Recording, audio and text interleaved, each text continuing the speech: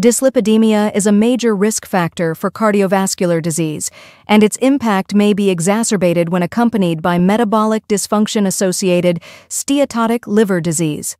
The simultaneous management of these conditions poses multiple challenges for healthcare providers. Insulin resistance has been implicated in the pathogenesis of both dyslipidemia and MASLD, necessitating a holistic approach to managing dyslipidemia, glucose levels, body weight, and MASLD. This review explores the intricate pathophysiological relationship between MASLD and dyslipidemia.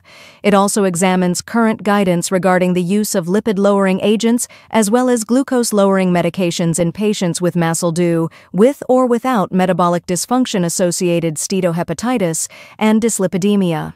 Additionally, the review addresses the potential of emerging drugs to concurrently target both MASLD, MASH, and dyslipidemia.